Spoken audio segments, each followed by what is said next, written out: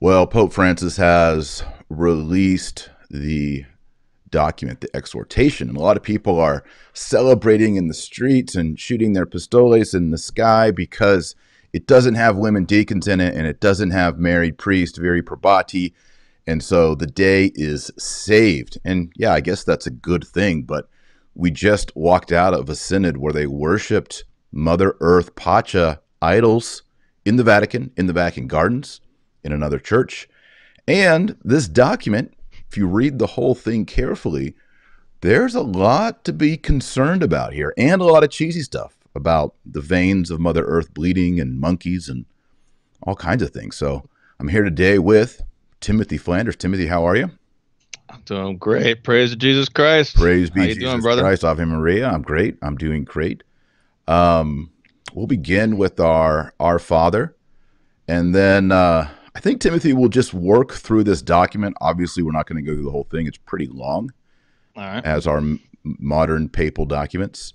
But I want to do some of the highlights, and then I want to share some of the things that I'm alarmed about. And I'm sure you got some things too, right? Sure. Do you think this was a win and a victory, or do you think we got some problems here? I mean, I think it's mixed. I think, yes, we can celebrate the fact that we didn't get a carte blanche on, all the married priesthood, but then again, we kind of did. I think what we need to touch on here is the Amazonian Rite, which was Yes. in a footnote. Watch for the footnotes, people. It says over 50 years have passed, and we still have far to go along these lines. Footnote. Oh, so the Pope's saying we have far to go. What does he mean? Go down to footnote 120. During the synod, there was a proposal to develop an Amazonian rite. So he's saying we now need to create new rites. Novus Ordo was not enough. We need a Novus Ordo. Yep.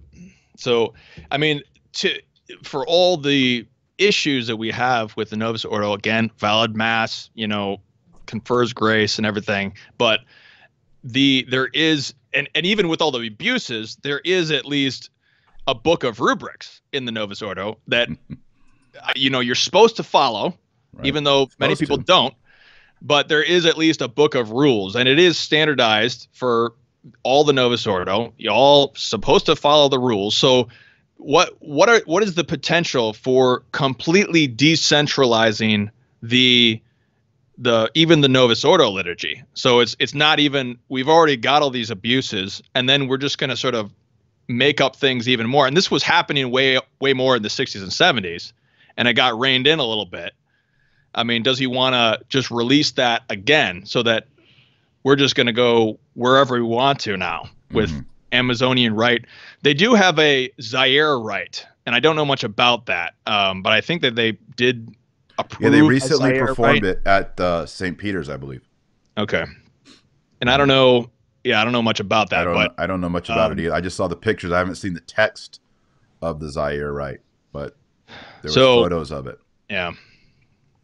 So, and I remember actually just passing notice, because you were talking about the biography of Lefebvre in your last video, and he mentions how Lefebvre was in Africa, and they had a Pan-African mass, and the Africans just loved the Latin.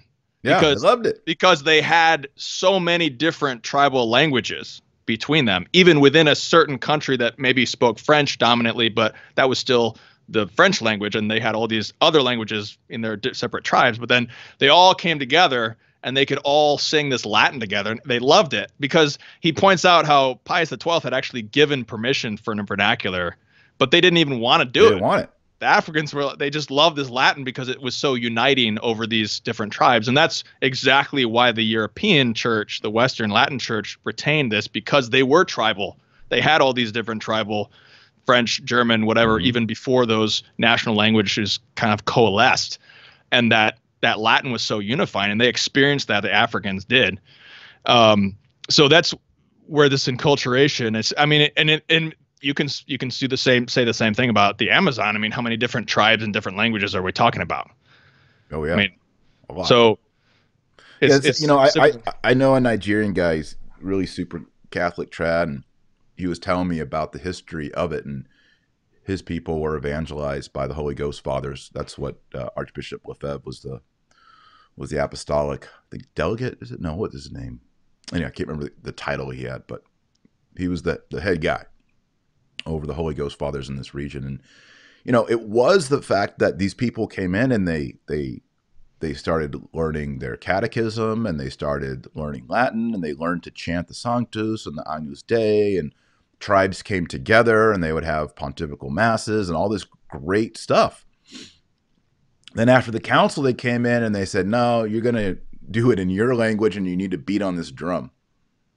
And there's kind of this first world, they're meaning well, but there's a racism involved in it. There's the idea that, well, you're an African or you're an Amazonian, so Gregorian chant will not appeal to you. You need to beat on a drum. You probably remember this quote where he says, paragraph 74, he is present in a glory, talking about our Lord Christ. He is present in a glorious and mysterious way in the river, the trees, the fish, and the wind, as the Lord who reigns in creation without ever losing his transfigured wounds, while in the Eucharist he takes up the elements of this world and confers on all things the meaning of the Paschal gift. That just kind of struck me as very Teilhard. There is a way that we could probably work this over to mean something orthodox, but what I don't like about it is it's one sentence all run together, and it seems to me, Tim, that he's conflating the presence of God as efficient cause, as actor in creation, on the river, the trees, the fish, and the wind, with the Eucharistic presence. And that is very Teilhardian. Am I reading into that? Yeah, that's exactly what he, in fact, and Ratzinger, to his shame, does quote this very thing in Spirit on the Liturgy, and he discusses how there's this cosmic omega point where the whole earth is becoming the Eucharist. And that's exactly what Teilhard said, and that's exactly what you quoted. Is this?